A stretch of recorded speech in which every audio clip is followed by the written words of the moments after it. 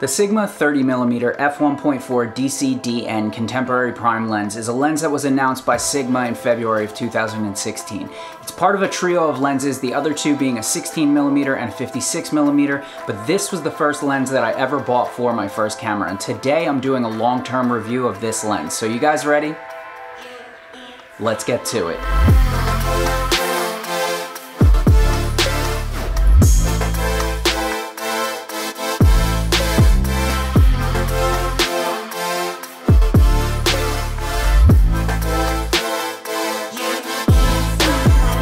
So the Sigma 30mm f1.4 is a prime lens, and what that means is you cannot zoom in or out with this lens. It's just one fixed focal length. If you want to get closer or further away from your subject, you need to physically move closer or further away. And if you're curious like I was when I was first starting out, why they would even make lenses that can't zoom in and out, basically prime lenses tend to be a little bit smaller, lighter, cheaper, and sharper than zoom lenses, but zoom lenses are much more versatile because you can zoom in and out with them. And speaking of zooming in and out, on the outside of this lens you will find no controls whatsoever except your focus ring. Granted, it is a really nice feeling focus ring, but there's no buttons, there's no switches, there's no aperture ring, no zoom ring, nothing like that whatsoever. All you got is your focus ring here. Another thing you may notice about my particular model is there's no sunshade on it, and that is because I accidentally threw it out with the box. I keep the boxes for all my camera gear in case I want to resell any of it, and for some reason the box for this lens got thrown out with the sunshade in it, so we won't be covering that in this review. And while we're talking about shade, the filter thread size on this lens is 52mm, and that's pretty small compared to most lenses on the market, especially full frame lenses. So what I recommend everybody do if they're starting out and they have these small filter thread sizes is buy the filters that you want, the ND filter or the CPL filter or the effects filters, in the largest size that you can find, which would be like 82mm for most lens filters. The reason you would do this is because you're going to adapt them onto this lens, and they're going to cover every size lens that you buy in the future, as opposed to buying the filter thread size of this exact lens and then you find out that you want a larger lens and now you have to replace all your filters. It's much easier to just buy the biggest one right off the bat and just adapt it down to whatever size you need. If you were curious, this is a step-up ring. It's basically just a little metal adapter, and it allows you to screw a larger filter into a smaller lens, and it will save you a lot of money because this thing was like $5 as opposed to replacing all your filters, which I'm in the middle of doing right now, and it sucks, trust me. So the Sigma 30mm f1.4 was designed with small mirrorless cameras in mind. It's not a full frame lens. It only comes in Canon EFM, Sony E, Leica L, and Micro Four Thirds. So obviously you won't be buying this lens if you own a full frame camera. Granted, you could put this lens on a full frame camera if you buy it in like Sony E or Leica L, but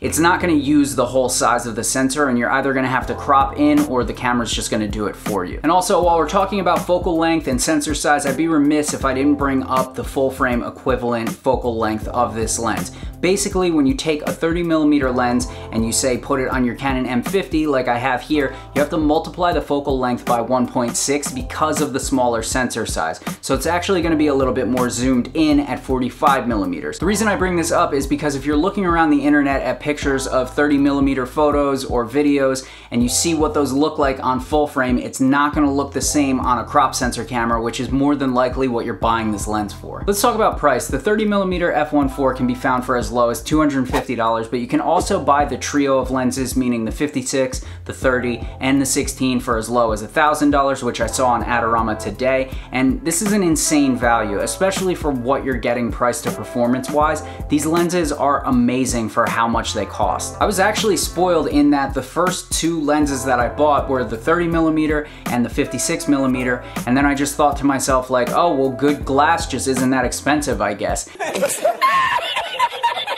And then I switched to full frame and... What are you doing?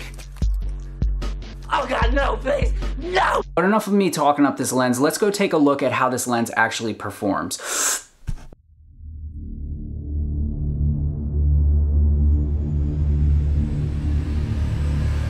That was way more intense than it needed to be. This is just some normal Rembrandt lighting through the 30mm at f1.4, ISO 160 and 1/125th of a second shutter speed, shooting at 60 frames per second. There's also a hair light behind me, which is just causing this glow on the side and on the side of my face. This is exactly what it would look like if you shot it through the M50 in just normal lighting conditions. Obviously there's like very little background, it's probably all black. After this, I'm going to show you some portrait photos, some product videos, a video that I did of my friend's car, and I shot the entire thing on the 30 millimeters. Now here we are in the exact same situation, but I made it look a little more normal. I just wanted to do kind of like a control, but let's move on to those product videos.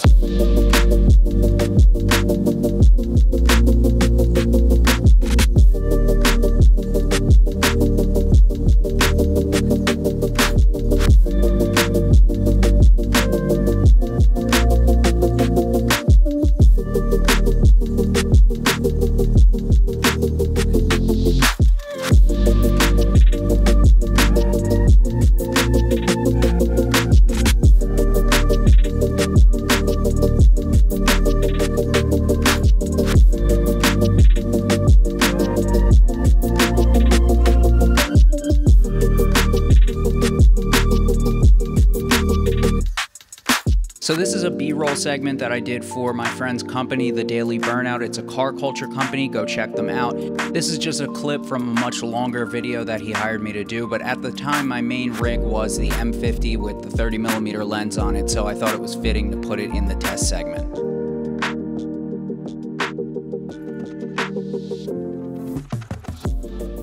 So I've owned the 30mm f1.4 for a couple years now, and as I said, it was my first lens, and I have no regrets about this being my first lens. I like recommending prime lenses to beginners for a couple reasons. The first is you're gonna move around more. You're gonna look for the right composition or what spot to shoot from, and that's good practice for a beginner. You don't wanna just zoom into whatever looks good. This is not about the photography. This is about God.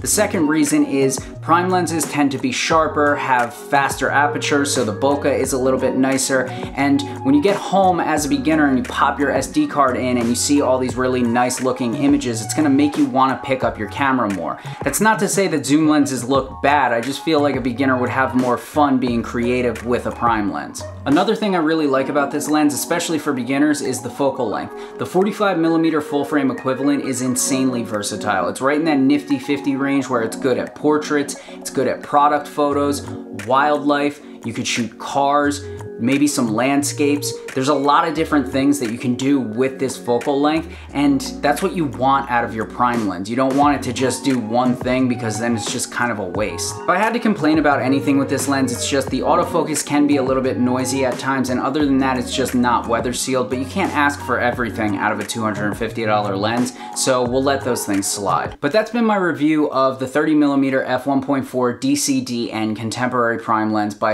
Sigma for my Canon M50. Wow, that's a long name. Other than that, if you could go down and hit the like and subscribe button, it means the world to content creators like me. Thank you for joining me on another episode of Sam Has a Spending Problem, and I'll see you guys in the next one. Bye.